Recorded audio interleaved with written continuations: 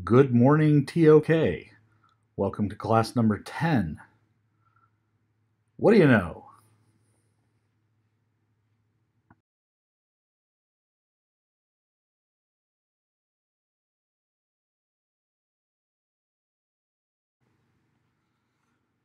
Today, as we continue a little practical application, a little dive into theory of knowledge, we're going to talk about justification.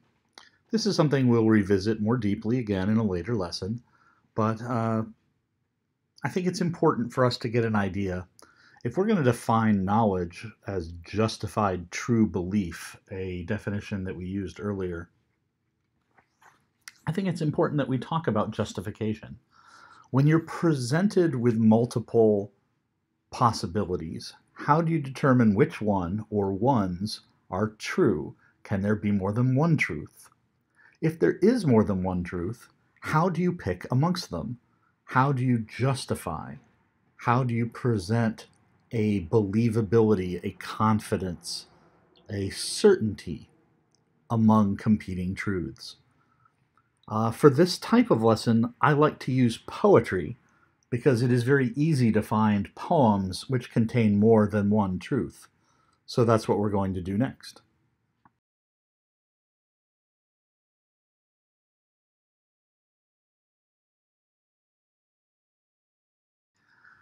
So I hope you'll forgive the casual nature of my presentation today.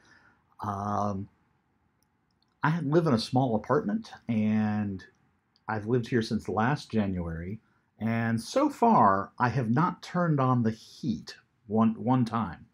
I do have a little space heater, one of those little fake fireplaces with the crackling flame illusion, and it's cool this evening. I haven't been feeling particularly well this week, so I decided to sit in front of my fire and to think about TOK and about truth and to share a little poetry with y'all. Um, I hope you'll forgive uh, the departure from our normal studio or our guest studio where I recorded earlier this week. Pressing on.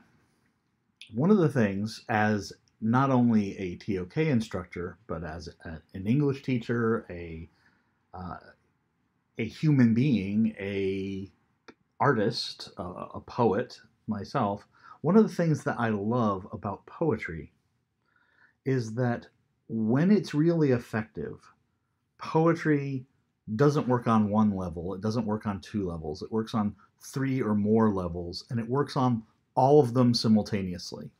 So, three readers with different backgrounds, different grasps of language, different personal experiences, or just different ways of seeing the world can come to the same poem and take very different truths away from that poem. I'm going to share two poems with you today. The first is one of my favorite poets. Okay, I always say that such and such is my favorite, but I gotta say, William Blake was the man. Okay, if you don't know the story of William Blake, he was a artist, and not just like a painter. He was a an illustrator. He created acid etch uh, printing. He created some really radical technologies for printing, and he was also a absolutely first-rate wordsmith. He lived in an exciting time, which is not always, as some of us living today know, a good thing. Um, there's a famous truism. A truism is a statement that's taken to be true, whether it's true or not. Um, that it's a Chinese curse. May you live in interesting times. Blake definitely lived in interesting times. He saw the revolution in Britain, the replacement of the monarchy with a Puritan government, um, which was tough for Blake because he was a radical free thinker. Um, there's a lot of evidence that he pursued ideas of of free will and free love, which is always dangerous in a conservative and repressive time. Um, Plus, he was just a genius with his words. If you know any of Blake's work, you probably know a tiger. Tiger, tiger, burning bright in the forest of the night. That's one of his. But we're going to look at The Sick Rose. What I want you to pay attention to on this poem is your first impressions, and then as I guide you through some possible different interpretations, I want you to see how your impressions or thoughts about the poem and the poet may change.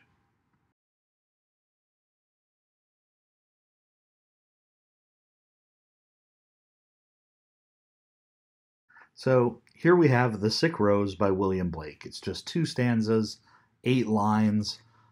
It has a very straightforward rhyme scheme. And I think you'll find that on a first reading, on a purely literal level, what do the words actually say? That it's understandable. O rose, thou art sick, the invisible worm that flies in the night and the howling storm has found out thy bed of crimson joy, and his dark secret love does thy life destroy. Just love the pacing, the rhythm, the sound. I am a English native speaker. That's my first language. And I find that compared to Italian and French, which I've studied, which have far more lyrical quality, far more musical quality. In Italian, for example, the vast majority of words end in vowels, making it very easy to rhyme, and accounting for the complex rhyme schemes of, for example, the Italian sonnet. I find that Blake's language is very straightforward. O rose, thou art sick. You are. The speaker says to the rose that the rose is sick. And why is it sick? Well, the invisible worm that flies in the night, on a literal level, some kind of little bug, little critter has flown into the flower bed, has gotten into the roses, has found out thy bed of crimson joy, crimson being that rich, bright red color, evocative of blood or passion. But we're sticking to the literal level here. So the little worms have gotten into the roses in the flower bed, and his dark secret love does thy life destroy. The worm in burrowing into the flowers is killing them. If someone were to say, Blake has written a poem about how his rose bushes are being destroyed by bugs, that's supported. It is a truth. It's very difficult to point to a line or phrase or image in this poem and not say, yeah, it could be it could be about flowers and bugs. We've already said I think that Blake is a genius, and one of the reasons I think he's a genius is because the poem opens itself up to deeper, more interesting interpretations. If we look beyond the literal and into the metaphorical, where we use symbolism, where we use poetic comparison, I think you'll find a deeper, richer reading of The Sick Rose. We're going to do that next.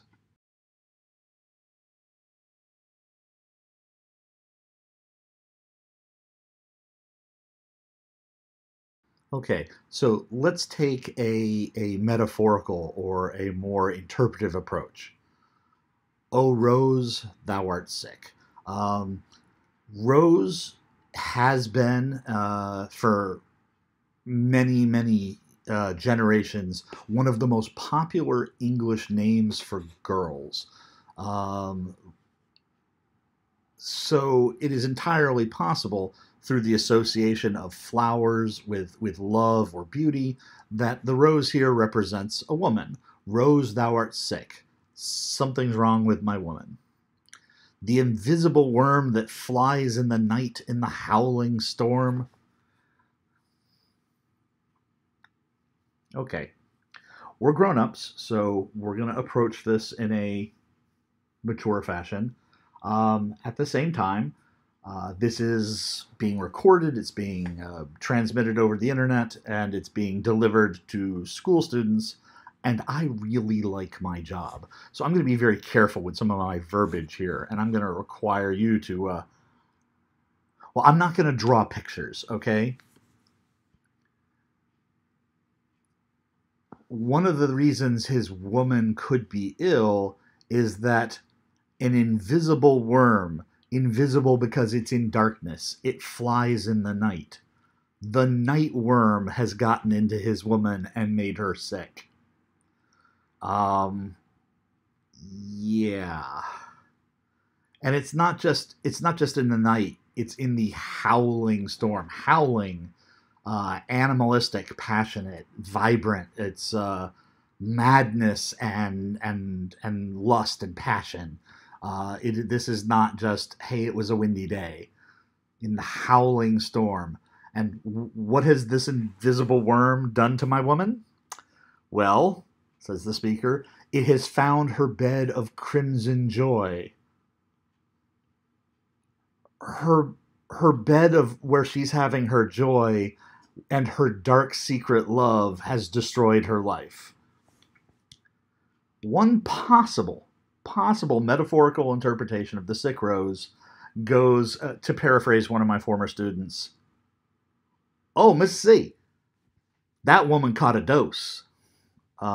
Yes, it is possible. Remember, this was in a time when people were, as people have been throughout all history, sexually active and sometimes unfaithful to their partners. This was also a time in which a new disease from the New World was spreading throughout Europe, a disease for which there was no effective treatment or cure at this time. That disease was called syphilis, or as the British called it, the French disease, or as the French called it, the British disease, which I think tells you a lot about what you need to know about the relationships between France and Britain. There was trouble long before Brexit. Something has gotten to his woman. She is sick, and her life is being destroyed. A possible metaphorical interpretation is the speaker here is complaining about how his unfaithful woman has contracted a disease which is destroying her health and her life. Ew, but at the same time, pretty relatable to a modern audience. Um, you know, 300 years later, we can kind of get behind this and say, yeah, yep, I see what you did there, William Blake. See what you did there.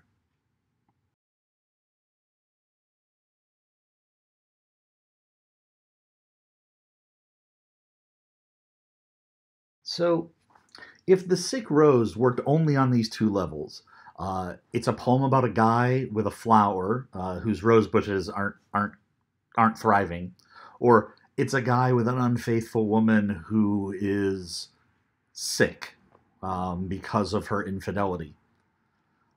That would be an effective poem. It would be strong, interesting, powerful. It would be compelling on some levels. But beyond the literal and the metaphorical, there's yet a more abstract layer, the allegorical. An allegory is a work in which the entire work symbolically is representative of something else. Um, so if we take the lines not just for the symbols that they represent, but for what the whole poem as a gestalt, as a single uh, framework of thinking, what that represents, you can get a deeper dive. And as so many of these really cool, to me, really cool interpretations of works go, this one comes from a former student, um, who, upon reading The Sick Rose, looked and said, "Well, the rose isn't a woman. That's too easy." That's just as easy as the rose is a flower. I said, okay, well then what is the rose? He said, well, look at the whole thing. So again, at this higher symbolic level. Rose, thou art sick, the invisible worm that flies in the night in the howling storm.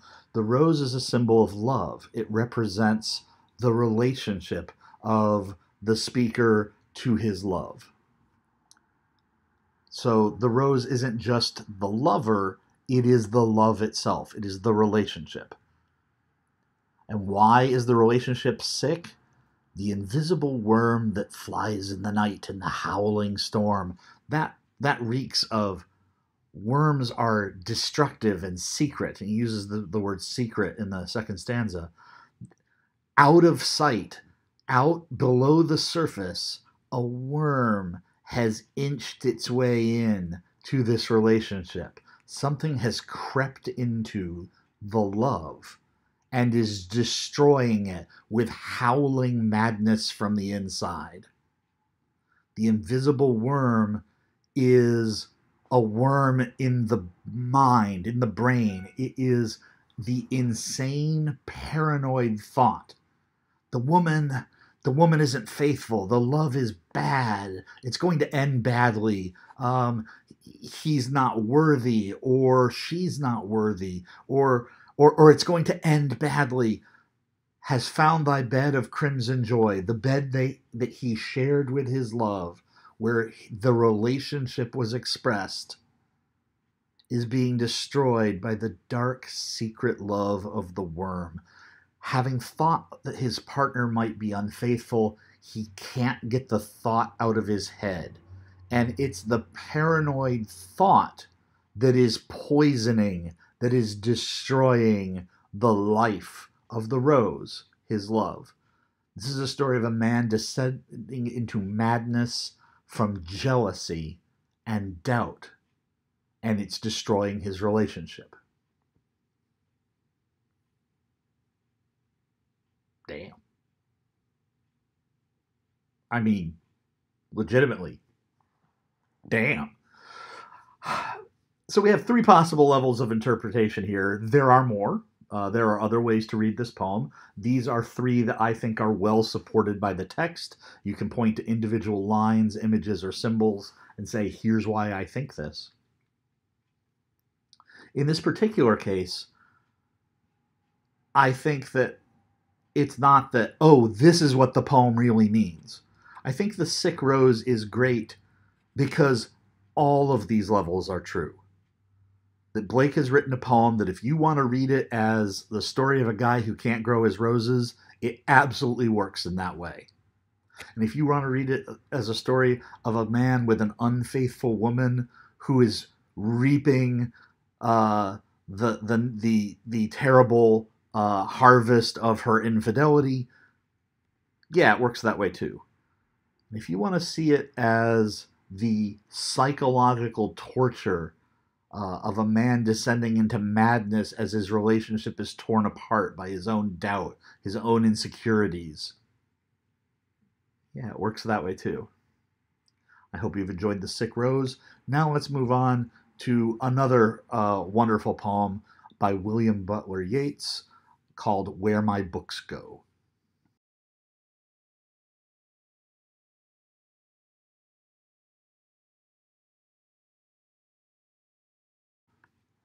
So here we have Yeats, a much more modern writer, writing considerably later than Blake. And well, let's just dive in. Where my books go. All the words that I utter and all the words that I write must spread out their wings untiring and never rest in their flight, till they come where your sad, sad heart is and sing to you in the night, beyond where the waters are moving, storm-darkened or starry bright. Just like The Sick Rose, this is 8 lines here in one stanza. It is one sentence and really composes a complex series of images around one central idea. And just as we did with the sick rose, let's break it down first in a literal sense. Where my books go. From the title, we're answering a question. Where do my books go? All the words that I utter means to speak, and all the words that I write. So when he says where my books go, he literally means the things he's composing, the things he's writing. They spread out their wings, untiring, and never rest in their flight. So the books fly away. And where do they go? Till they come where your sad, sad heart is and sing to you in the night. So they fly off to the person to whom the speaker is speaking, the person being addressed. There's a presumption in a poem like this that is the speaker's love. They come where your sad, sad heart is and sing to you in the night, beyond where the waters are moving, storm darkened or starry bright. They go a great distance far away. We know this because they're untiring, they don't rest, and they're far across the water. A literal reading of where my books go creates a kind of image of books spreading open as though the pages were wings and flying off to sing to someone far away.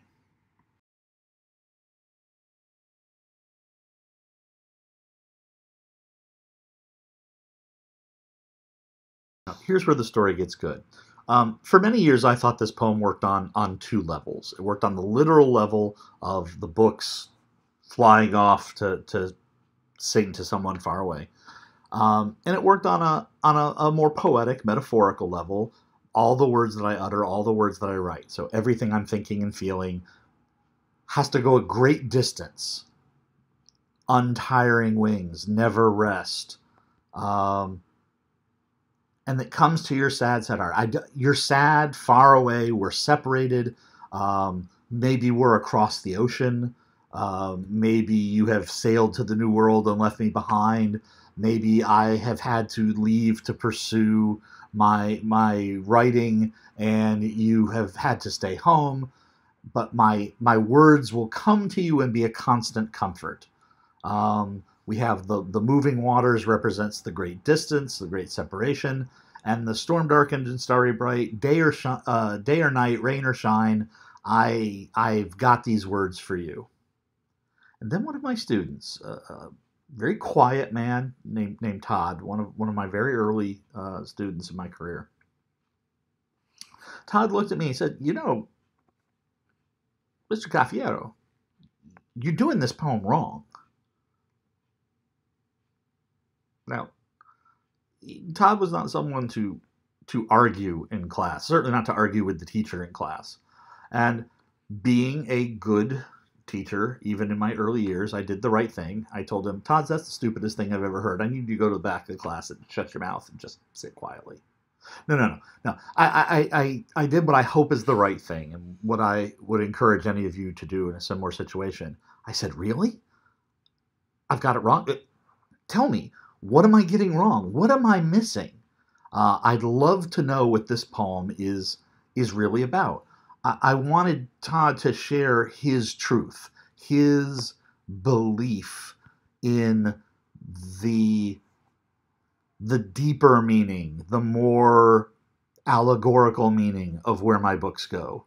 And what he said knocked my socks off as a teacher, as a student, as a learner, and as a poet, as somebody crafting my own work.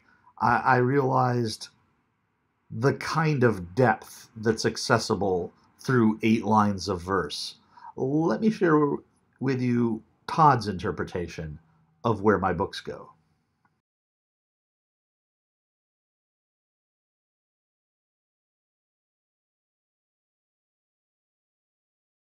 Okay, so right now I really want to cry.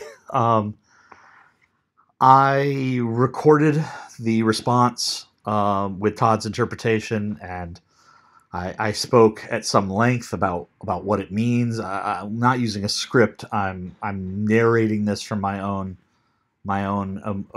emotional response, and there was an audio problem, and I've got none of that speech.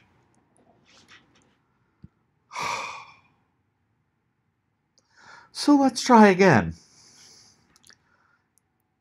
First, here's Todd's interpretation. All the words that I utter and all the words that I write, everything that I hope and feel, all of my thoughts, all of my emotions, come pouring out of me in an uncontrollable torrent. And they spread out their wings. They must spread out their wings. I have no choice but to send all of these thoughts flying far, far away till they come where your sad, sad heart is. Sad, sad. Yeats doesn't use sad, sad because it's, he couldn't think of a better term. It's a literary device. It's called an epizeuxis. It's my favorite literary device. And yes, I am a colossal nerd because I have a favorite literary device, and it is this, the epizeuxis. Say it. It's fun. Out loud. Epizeuxis. It makes your mouth do a funny thing when you say it. An epizeuxis is a repetition of a word or short phrase for emphasis. Sad, sad heart. No misunderstanding. It's not melancholy. It's not depressed. It's not down. It's not heartbroken. It's sad, sad. The profundity, the colossal, the punch on the arm, where your sad, sad heart is, and sing to you in the night. It's always night. It's always darkness when the words find the person to whom they are directed. Beyond where the waters are moving, these are not the moving waters of an ocean or a sea. Moving water is a river, and symbolically, rivers separate worlds in poems. In Greek mythology, for example, the river Styx separates the land of the living from the land of the dead, and that's what Yeats is doing here, argued Todd. Mr. C, the reason that the words must fly off to this person and yet always find them in darkness is that they are not separated by distance but by death. It is a permanent separation, and the heartbreak is in the poet, in the speaker, not in the audience, not in the person receiving the words. And when they come across that river that separates the two lands, they find the sad, sad heart in a night that is storm darkened or starry bright. You're dead. You're gone, and I can no longer comfort you. I can no longer promise everything's going to be okay, because you have passed beyond that river, passed beyond the veil that separates the life from death. And the terrifying part is, I don't know, storm darkened or starry bright, I don't know if you're in a bad place or a good place. Since I can't hear back from you, I can only pour out all of my love, all of my thoughts, all of my dreams and hopes and feelings, all of my comfort, that it might bring you some small measure of peace in the darkness where you are now, and from which I can receive no response.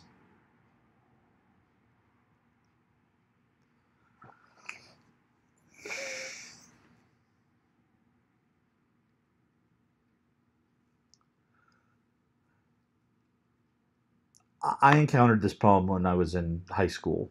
I decided to use it in my teaching, my first or second year teaching.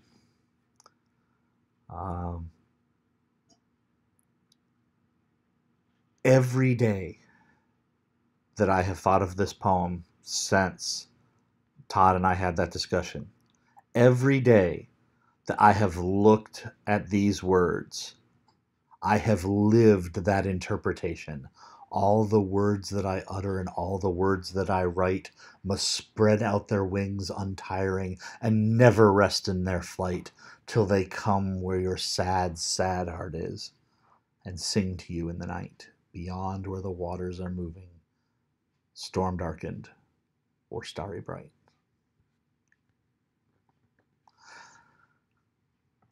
the justification that I use for saying that of all the truths of this poem, this for me is my truth. This is what this poem means to me.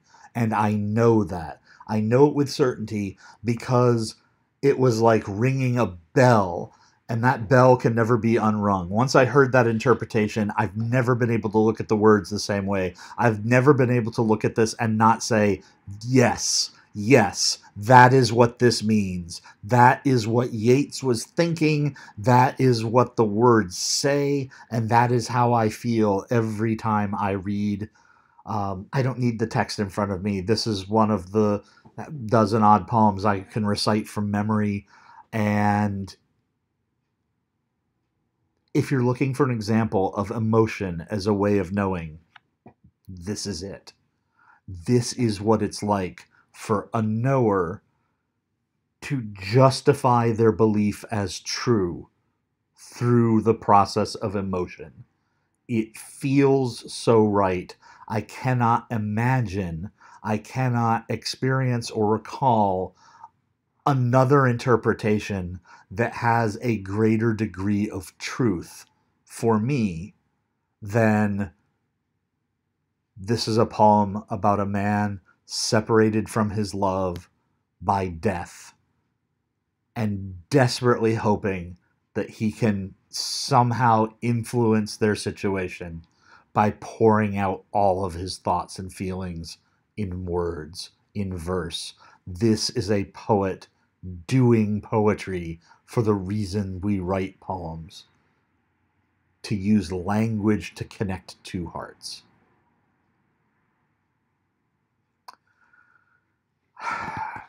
I'm sure that wasn't as good as the first take. I hope that this helps you understand poetry. It helps you understand justification. I hope you have enjoyed The Sick Rose and Where My Books Go. I strongly encourage you to seek out more poems by both Yeats and Blake. And I look forward to our next lesson together. Thank you.